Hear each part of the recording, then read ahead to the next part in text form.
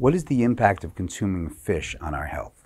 Fish can be a particularly valuable part of diets because they contain a good amount of omega-3 fatty acids. Some fish, particularly fatty fish, contain more of them, but most fish have some amounts of omega-3 fatty acids in them. And omega-3 fatty acids are absolutely essential. We've recognized that for a long time. They make up about a quarter of our brain and our nervous system. They influence our ability to react to inflammation in an appropriate way. They help control the heart rhythm to beat regularly. So we've got to get them from someplace. We can get omega-3 fatty acids from plant sources. There are a different form of omega-3 fatty acids. It's often called ALA, or alpha-linolenic acid. And our body can convert some of that alpha-linolenic acid into the same omega-3 fatty acids that we get from fish. Whether we get enough that way has been a question that, an important public health question. We're not quite sure if we can totally get the optimal amount of omega-3 fatty acids from plant sources. It's possible that that's true. The final answer isn't in. But interesting, we don't need to eat tons of fish. 1 or 2 servings of fish a week seems to provide about the maximal benefit. So eating a lot more than that doesn't seem to have much additional benefit. But we do see that people who have 1 or 2 servings of fish per week do have lower risk of sudden cardiac death, which basically means our heart rhythm suddenly goes into almost a vibration and we drop dead. Not a good thing. How many nutrition studies have you looked at in your life, and what are the clear conclusions from all the best, most credible studies? Along with my co-authors, I published about 2,000 papers, mostly related to nutrition, looking at many different aspects of diet, looking at many different disease outcomes. And so there's no simple answer to the question about what is the most important, most reliable information. That we have lots of pieces that I think are very strong. But what we have seen, looking at the issue in many different types of ways, that the type of fat is very important in the diet. That we are going into this area 40 years ago, there was a lot of belief that just low fat in general was the direction to go. As the data have come in, that's not what we've seen, and that's not what other people have seen.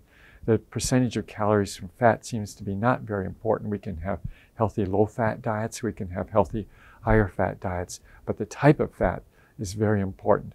And we've seen that trans fat is particularly adverse from partially hydrogenated vegetable fats. The good thing is that based on our data and some short-term studies, trans fat has been eliminated from the United States. It's actually been illegal since mid-2018.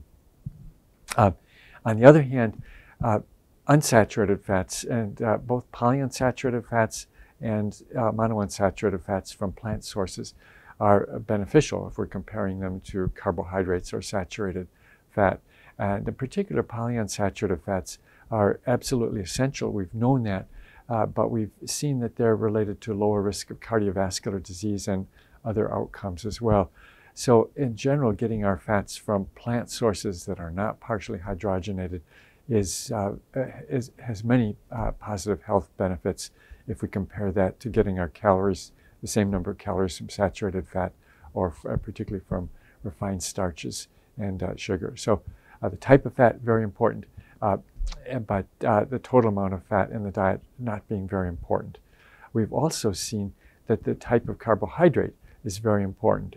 Like fat, it's not the percentage of calories from carbohydrate that makes much difference, but having carbohydrates more in the form of whole grains rather than refined grains, definitely keeping sugar intake very low, and of course having some carbohydrates from fruits and vegetables, because we get a lot of other micronutrients along with the healthy form of carbohydrate from those foods.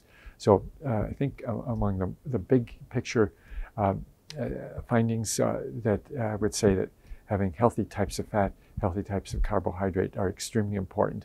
And we also see that the source of protein can make an important difference, mainly from plant sources rather than from animal sources. How do we know which nutrition studies and which publications to trust and which not to? Yeah, there are, of course, many different kinds of studies. and the quality of studies can vary tremendously. There's no single study that will provide the ultimate truth here.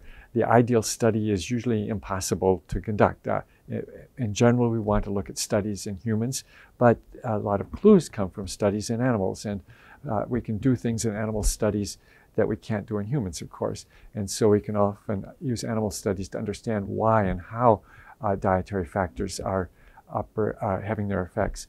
But ultimately, we do really want to rely on primarily human studies to make decisions about our own diet, that we respond differently than animals do to dietary factors. In general, we want to have, if we're looking at observational studies, epidemiologic studies, we want to look at long-term prospective studies, not studies that in retrospect ask people about what they ate. Those have been shown not to be very reliable.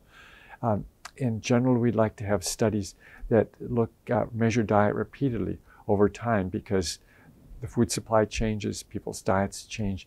So it's very valuable and important in long-term studies to not just get dietary information once, but be able to track it over time. There's also an important role for short-term studies that don't look at disease endpoints, but look at risk factors for diseases. That's an important part of the picture. Ultimately, we don't want to rely just on the long-term observational studies or just on these short-term studies. There have been a few randomized trials in humans. The biggest problem is that they're difficult to conduct, and what we've seen in the long-term studies that were meant to be long-term, people don't stick to the diets to which they're assigned, and that can lead to confusing results.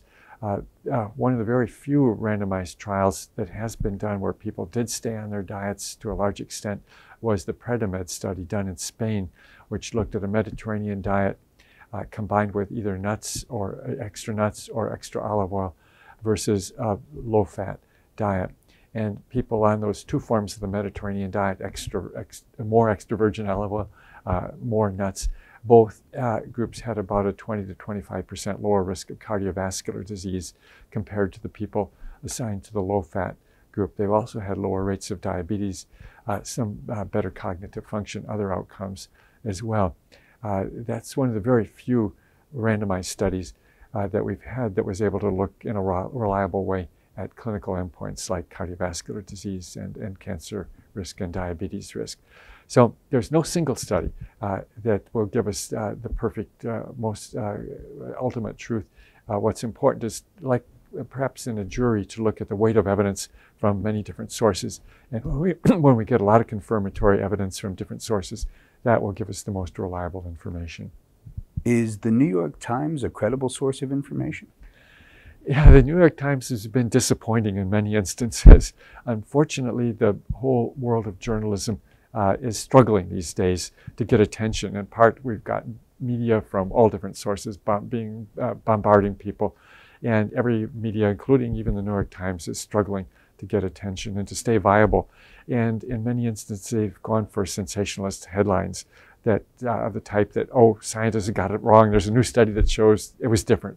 The headlines in the story about really poor quality study done on red meat proclaimed that there was now scientists really were probably wrong. The new evidence was showing they were wrong. A few years ago, it was the same about obesity. Oh, it's good to be overweight and obese, despite many much bigger studies. There was a less well-done study that did suggest that people who were overweight had lower mortality, but many other bigger, larger studies had not shown that. And so that new study, again, the man-biting dog kind of story, got the headlines even in the New York Times. So in general, the New York Times promotes high-quality information, but in many cases, it's been disappointing that they've gone for the sensationalist headline.